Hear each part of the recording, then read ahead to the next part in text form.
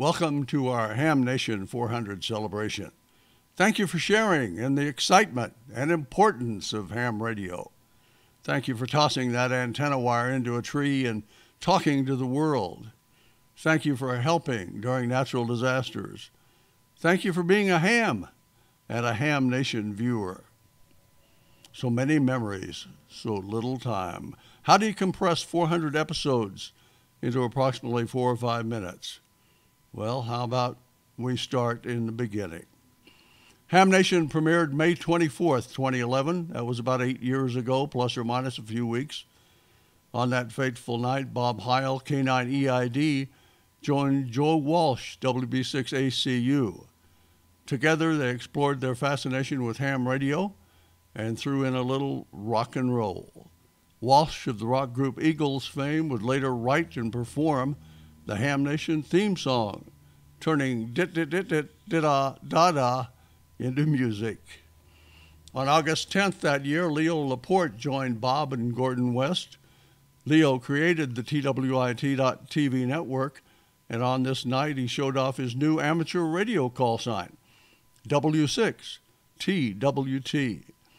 They also explained amateur radio television, and George Thomas joined the team with Smoke and Solder.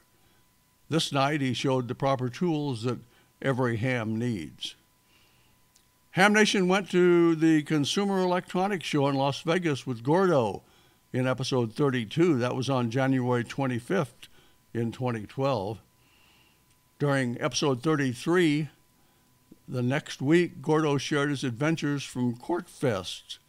And then Leo helped Gordo show the power of electric current by smoking a pickle with his Morse code key. And they all received inspiration from Buddy Holly's Peggy Sue, K5PSG. The first milestone took place May 31st that year. Episode 50 was a great achievement for the young show. Gordon and Julian celebrated by operating from the beach in Hawaii. Episode 61 on August 23rd, 2012 introduced the 40-meter after show net. Mike WT6H was a guest, and to this day, the after show nets have played an important part in Ham Nation outreach. We had to wait until May 30th, 2013 to celebrate Ham Nation 100, and Joe Walsh joined the celebration. This episode also featured the premiere of Show Me Your Shack.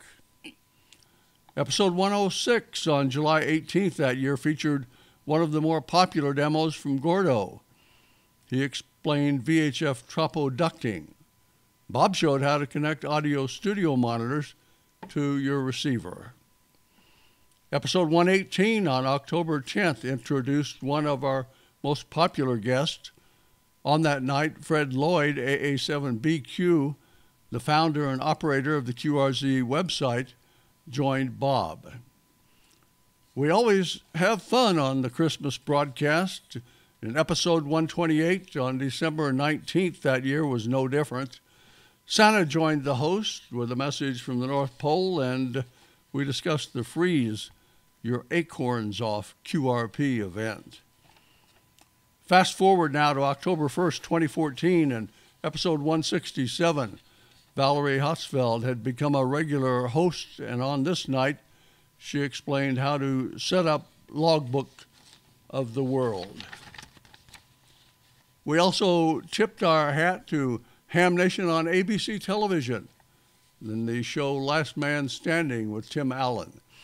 The audience sees Tim's Ham Shack during Mike's vlog every week, and he even operated on the show's Thanksgiving broadcast that year.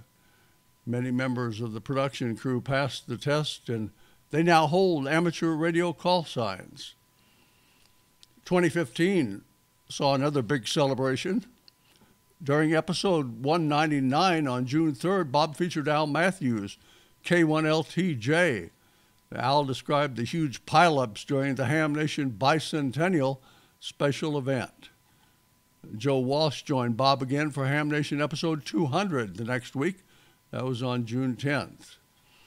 On December 9th that year, Randy Hall made one of his most popular appearances on Ham Nation 26. His video showed how he built his ham shack in his new home in Oregon. Beginning in 2018 and continuing to this day, Randy's new series, Show Us Your Project, premiered, and it's become very popular. Episode 255 on July 6, 2016, featured a new Ham Nation regular, the Space Weather Lady, Dr. Tamitha Skov. She appears every week just following Newsline, and she explains the effect of the sun's weather on amateur radio propagation. And speaking of our young ladies, Ham Nation episode 264 on September 7th that year featured all YLs all the time. The all YL cast interviewed special guest Victor Alpha 1 YL. Amanda, K1DDN, who reports from the chat room every week, anchored that episode. 2017 was another remarkable year. Bob kicked off the Pine Board project. On episode 289, he described the transmitter. The ARRL's QST magazine would feature this Ham Nation project on its cover of the January edition the next year. As it has every year, Ham Nation hosts broadcasts live from the Dayton Hamvention. This year, they celebrated episode 300. And oh yes, there was another on-air special event going on. Emergency communication is a mainstay of the amateur experience, and in 2017, amateur operators saw plenty of action. During Ham Nation 320 on October 4th, Bob featured Tom Gallagher, the ARRL CEO. Gallagher described hurricane recovery efforts in Puerto Rico.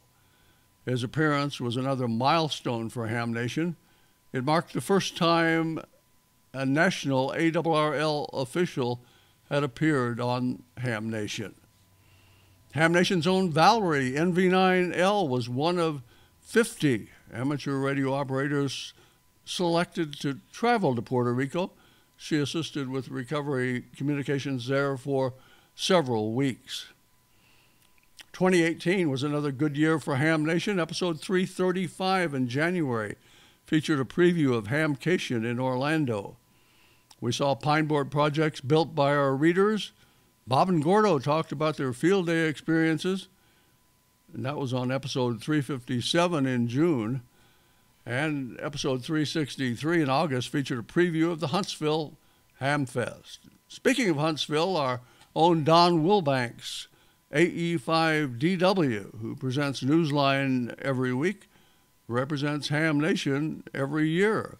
Don's proud to present the Young Ham of the Year award winner.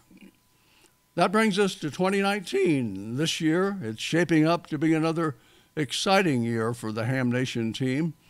For example, Bob got to try out his new Amico transmitter build during episode 393.